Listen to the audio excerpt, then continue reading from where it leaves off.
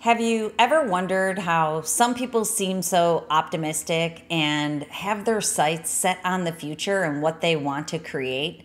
Well, I became curious about that a long time ago and have set my sights on accomplishing that in my own life. And I want you to accomplish that. So today, what I want to share with you is what high hope people do. That's a line from Panic at the Disco. So if you know me, you know I love them and I love music. High hope people, they have three fundamental aspects that they include in their thinking and their life. And I want to share those with you today. And they are the opposite of what low hope people do. And we're going to start there because low hope people, guess what they do? They avoid, disengage, and escape.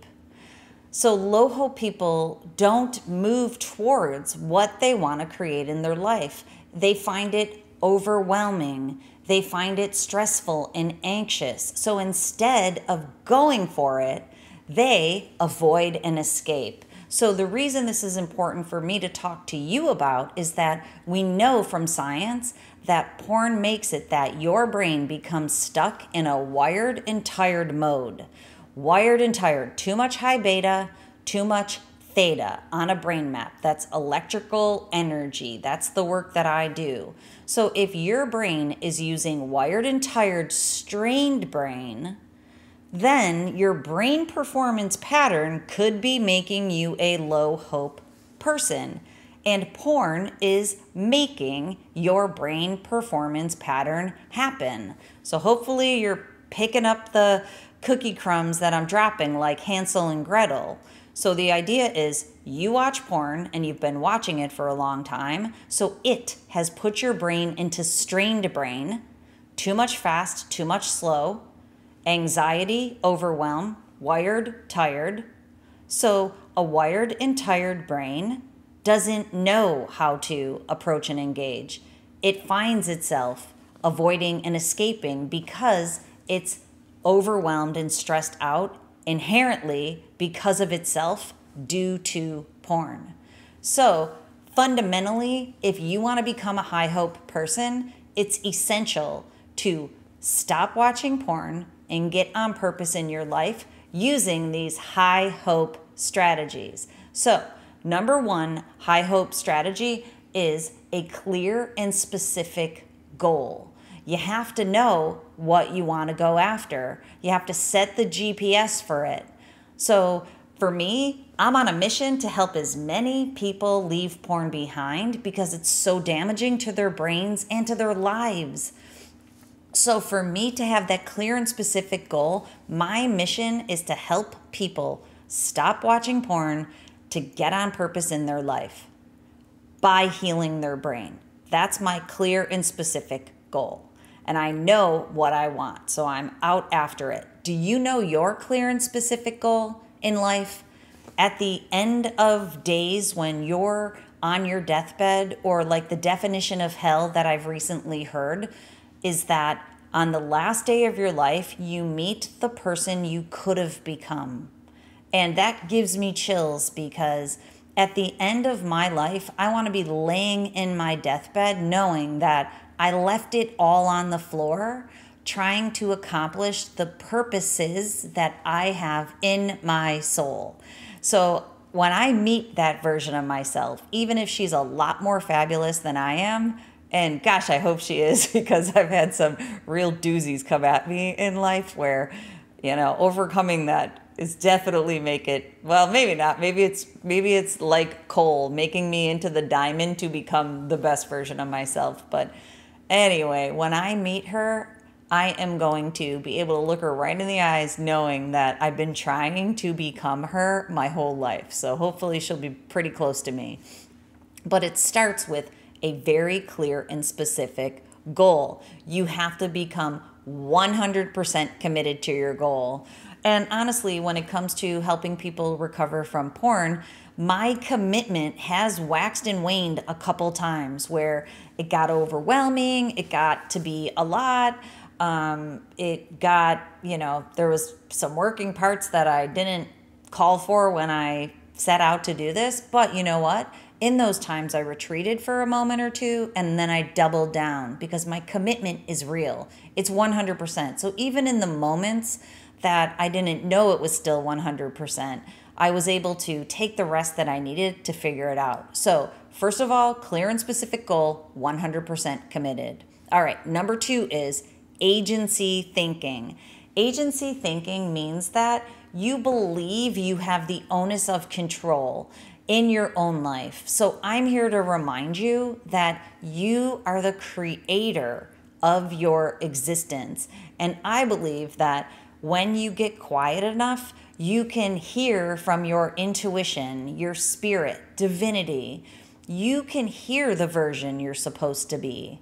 But again, if your brain is in a wired and tired mode, it's blocking that voice of the true, authentic self, you, that is in there. That's why it's essential to have quiet time so you can try to hear that version, the one from the future, the one from your deathbed. You have to hear him or her talking to you, telling you what to do. And then when you do, you have to know you can, in fact, do it. Agency thinking means you know you can accomplish your goal, even when it gets tricky. So again, for me, I always know that when I set out to do something, it's hell or high water. I'm doing it. I won't be stopped. It might take me 5 years longer than I anticipated, but I am committed and I am moving forward. It might look different once I get there because, again, I can't anticipate everything, but I stay committed and I know if I follow my intuition, I will be led to where I need to go to accomplish the goal that I've set with 100% commitment. And I'm going to tell you a story in a minute that will hopefully accentuate that. Okay, so, and then number 3 is that you have pathways thinking. I love this. High hope people have pathways thinking. And I'll tell you especially why I love this is because when I was younger, actually not that much younger, some people would mock me for my ability to be flexible. They're like, you're too flexible, you change too much. And that might be true, but at the same time, pathways thinking means that you're committed to your goal, you know you can accomplish it, but you're also open to multiple pathways to get there. You don't have rigidity in thought, you have cognitive flexibility, meaning that there's multiple ways that you can get there and that you're open to those multiple ways. You're not completely rigid in how you're going to do it. You know you are going to do it and you know what it is. GPS set and you're on the road, but if there's detours, you're able to look at that GPS and it flips you onto another route and you're able to follow that route. Now, again, going back to porn consumption, we know that if you watch porn, it locks your brain in strained brain. It creates neurorigidity, which is the opposite of neuroplasticity. Neurorigidity is the thing that gives you very black and white thinking. It is the thing that makes it so you can't see all the pathways. Cognitive flexibility comes out of a calm and focused brain. So when I map a person's brain, the green brain map, the green zone, is what I call the optimal brain pattern. If your brain is ebbing and flowing based on circadian rhythms and it's able to accomplish the speeds of calm focus and to move in and out in a way that's really healthy, that means you have more neuroflexibility, which then, of course, creates more cognitive flexibility. So in my work, it's neurological regulation equals self-regulation. And when you're really self-regulated, you're open to multiple pathways. Pathways thinking. So let me tell you the story is that thankfully I feel very blessed and so excited that I have a book coming out to help people recover from porn addiction. It's called Mind Over Explicit Matter. Now, if you've heard me talk in the past, it was called Mind Over Porn, but we've decided to change it to Mind Over Explicit Matter. That actually took me 2 weeks to come on board with the name change. And I was being slightly rigid about it, but then I realized my rigidity came from the stress around it. So when I was able to get myself quiet literally for 2 weeks so that I could move myself through a process, then I was able to have the flexibility to be able to change the name to Mind Over Explicit Matter, which now I love. It has taken a little bit of time, but like my family said, wow, it makes it a lot easier to talk about porn because now we talk about explicit matter all the time. And when we took the P word out of the conversation, it definitely makes family talk about porn a lot easier. So I'm very appreciative for the name change. Now, the name change comes from the publishing company that I'm working with. They're the impetus for the name change. And this goes back to, I really wanted to put a book out so that people have a resource that they can purchase for a very low dollar amount and move through the process in my program, Porn Free Brain Forever.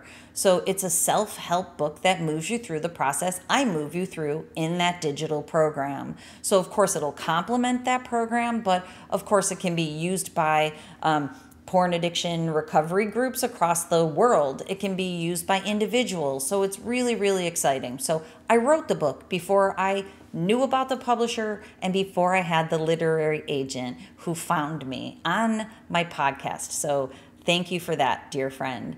So the idea is that I wrote the book. The literary agent didn't even know I had a book.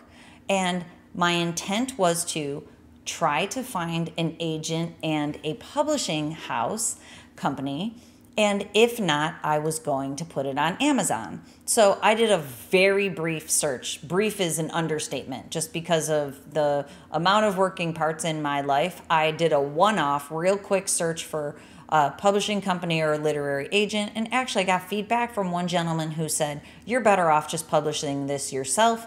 No, I don't think any publisher will touch it because it talks about the P word, explicit matter. So what happened was I wasn't feeling deflated or defeated by that at all. What I was thinking was, you know what, it's probably just easier right now to put it on Amazon. So I started that process, and honestly, I got through about 75% of that process when the literary agent reached out to me and he's like, let's just try. And I actually said, no, thank you. I don't want to do that. The book's already done. And he's like, let's just do a one pass and see if we can get it into a publisher. It'll make bigger impact. It'll make it so that you can get it into more people's hands. And I said, okay, cognitive flexibility, pathways thinking. I was open to any of the pathways that came to me. And I never even saw this pathway. I didn't think an agent would reach out to me and would be able to get an amazing publishing company to be able to get this book out. So this is my message to you, high hope people. When you're high hope, it can come to you because you don't even know all the pathways in what is called the quantum field. If you know about quantum physics, what it means is when your mind and your heart are connected and they are 100% committed to something that is on purpose and it's good for you, it's good for me, and it's good for humanity, what happens is you know that it's good for everybody, so your mind and your heart and your true authentic self connect. It changes your electrical energy. Your electrical energy becomes emitted out at higher frequencies so that you become more attractive. And then what happens is the stars will align so that the right pathway will open up for you. So going back to being mocked for this for a long time, people have mocked me for the conviction that I know I'm going to be able to do things that are way bigger than that version of myself.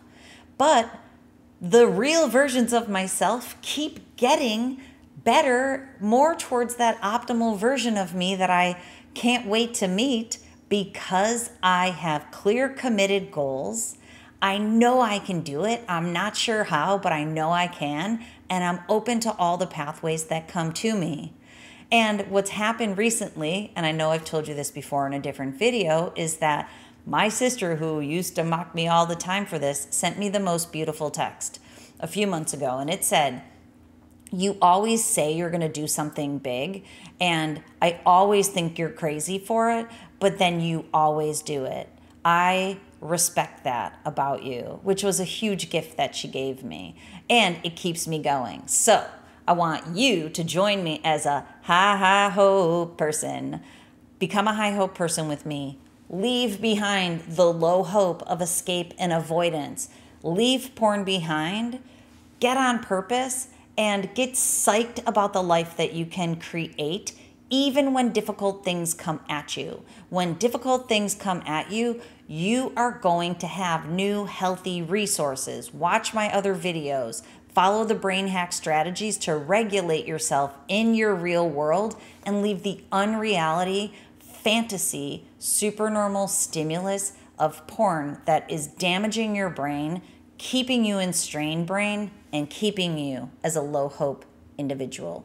Okay, I hope this helps you out. If you're looking for help, please go over to drtrishleigh.com, Porn Free Brain Forever. It's the comprehensive program that walks you through Unwire, Rewire, and Hardwire, and you're able to meet with me monthly in a group coaching meeting. They're totally awesome. Get your questions answered. I can personally keep moving you forward. If you're not ready for that, join Brain Training 101.